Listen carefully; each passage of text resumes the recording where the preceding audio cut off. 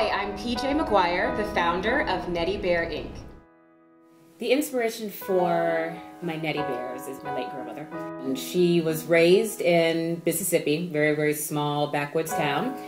And they were raised poor, so she didn't have a lot of stuff, but she really learned to use whatever it was she had in the best way she could. And one of the things that she always taught me, especially as we were sewing together, is that there really is beauty in everything, and there's beauty in everyone. You just have to take the time to look at it. The last few years have been one thing after another, and one day one of my really close friends just one day was like, you know what, PJ, when stuff just sucks, just keep sewing. Just sit down and just sew. And that's how I've gotten through the last few years. It's very interesting that after just sewing and sewing and sewing, and just keep sewing some more, I finally looked up one day and things had gotten a little bit better, and I had a whole collection of bears taking over my apartment at that point. But everybody goes through difficult times and tough times. Things go wrong, and you just have to just do a little something every day and make sure you get through it.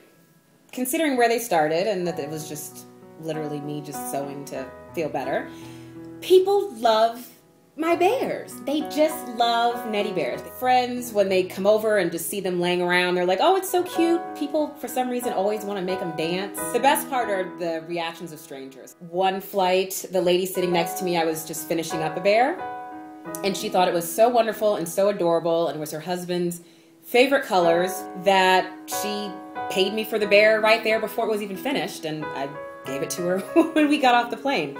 And I realized through all these experiences that I kind of got something here. They're not just bears. They are an extension of me and my personality. And they're really that bear hug and that little bit of joy and love and that little happy child that you have within you. That's what the bear is. A bear can bring a smile to someone, make them happy, bring a little bit of joy. Giving a bear to someone gives you joy and gives the person joy. That it's something I need to really work through and see if I can make something happen of it. There are so many people out there who are doing magnificent things.